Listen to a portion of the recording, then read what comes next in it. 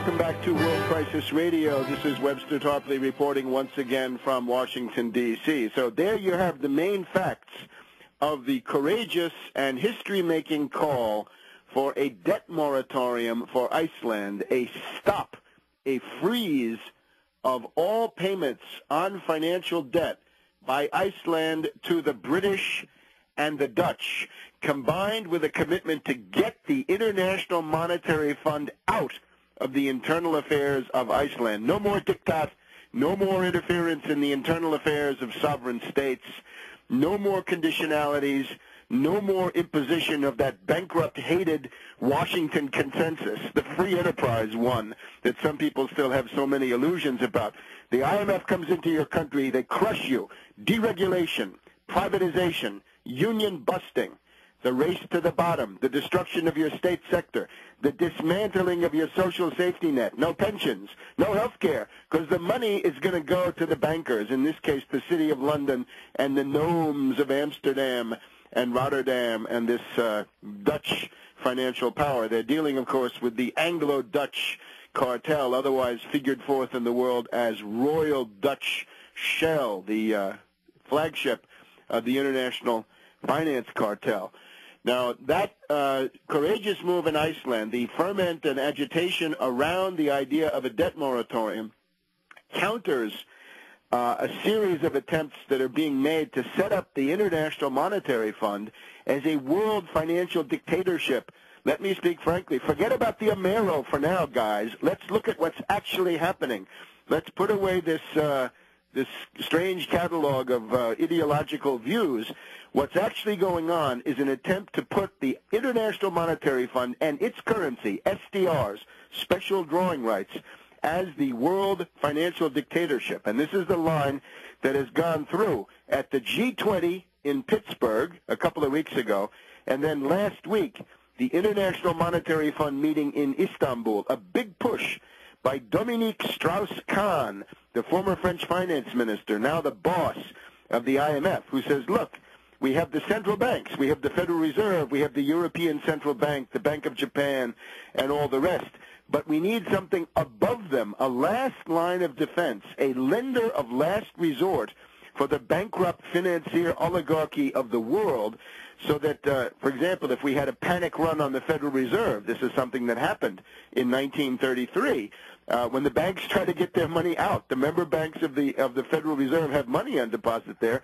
If they want to get it out and survive that way, that's a panic run on the Fed. So if that happens, says Dominique Strauss-Kahn, then we're going to have special drawing rights coming in. And this is what's going on. The IMF, we have repeated, has gained $1 trillion in money from this is now $1 trillion from the world. The U.S. has kicked in $100 billion under Obama. This was embodied in the funding bill for the various wars, Afghanistan, Vietnam. It went through with almost no notice. $100 billion U.S. for Dominique Strauss-Kahn and the IMF. That's way beyond anything that's been done with this alleged Amero. This is what's actually happening. This is empirical. This is not an ideological chimera. This is what you see.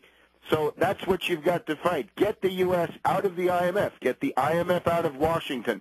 Not one penny for the IMF. And, of course, in Iceland, there is a growing understanding that once you let the IMF in the door, then you are going to be crushed. And let me just point out, when the IMF comes into Iceland, they're working secretly, but they have a catalog of demands. And they're trying to say, well, we want you to dismantle your health care plan. We want you to destroy your educational system because we're going to need all that money for London and The Hague. Now, if we had a panic run on the Federal Reserve, which is now well within the realm of possibility, what would be the conditionalities imposed by the IMF on the United States in order to get those loans? The letter of intent. This would be the Washington consensus turned against us. It would say, you've got to bust all your unions, bust the teachers' union, bust the UAW, essentially dump all of this property that Obama has in effect seized, just dump that on the market and have an immediate crash. So everything goes down to virtually zero, right? Creative destruction, as they say. We would be told that Social Security, Medicare, and Medicaid simply cannot be afforded.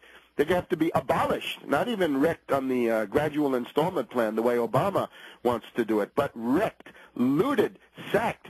So the money would then go into the Federal Reserve, and then that would be paid to the International Monetary Fund. Now, if you find that some of those things that the IMF would do to us correspond to what some people think of as the freedom agenda, as put forward by certain politicians, that's a moment for you to think very, very deeply about what you're asking for. Is there any economic populism in a demand to take away your pension, to take away your health care, to take away your unemployment insurance, to take away your food stamps if you're living on those? Is that economic populism? There's not a shred, there's not a grain of economic populism in that. That's elitism that's essentially camouflaging itself with a kind of cultural populist demagogy. So if the IMF is going to bail out the Fed, all of us will pay the price. So the Icelanders have learned, don't let the IMF into the door. It's almost impossible to get rid of them. Once they've given you a loan with bankers' arithmetic, that debt will keep growing. You'll never be finished paying. So that's what we've got to think about here in the United States. Notice also that in the background, the pound is overtaking the dollar in a number of critical ways. The pound has now gotten over $2 per British pound. This is a very, it's an epic-making thing. The pound for a long time was worth about $2.80, and it's been as low as almost $1. The pound almost went under $1 US during the Reagan years. Thatcher called Reagan with a tearful, hysterical phone call to say, "Oh, Mr. President, don't let the pound sink below $1. And of course, stupid Reagan, with his empty head full of Austrian school and Chicago school economic blather, was willing to make that sacrifice for the mother country. By the way, this is the department of Paul Adolf Volcker. This is the department that Volcker was running, the pound support department. But now we find that by any number of measures, London is overtaking New York as the main center for speculation. And the pound has now passed the yen among currency reserves because the various British puppet states of Eastern Europe, the Hungarians, the Poles, the Czechs, and some others, these backward free market plantations that the IMF and NATO have set up, they're putting their money preferentially into London. So watch out for perfide Albion.